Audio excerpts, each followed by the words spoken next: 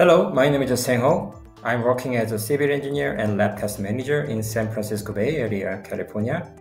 I'm a PhD graduate from the School of Civil Engineering in Purdue, and after my graduation, have over 15-year industry experience over civil geotech environmental area in East, Midwest, West Coast state of the United States.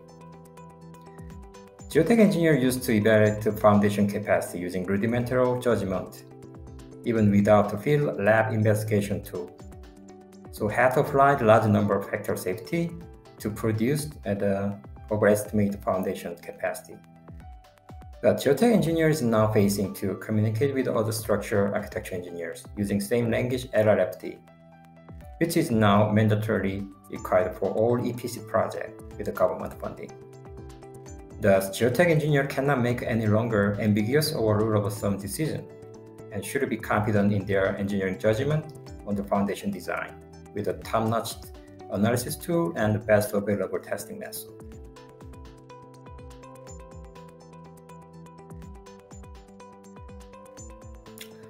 This online course largely consists of 3 modules.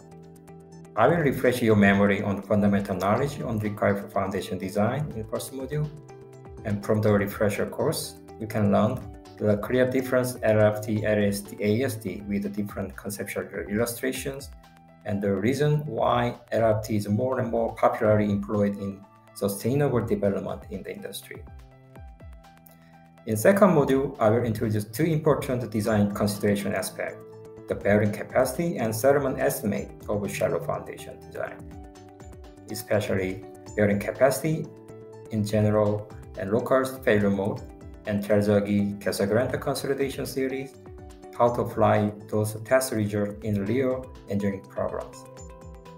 In third module, I will teach you the various deep foundation types and explain each load transfer mechanism between the drill shaft and the driven piles.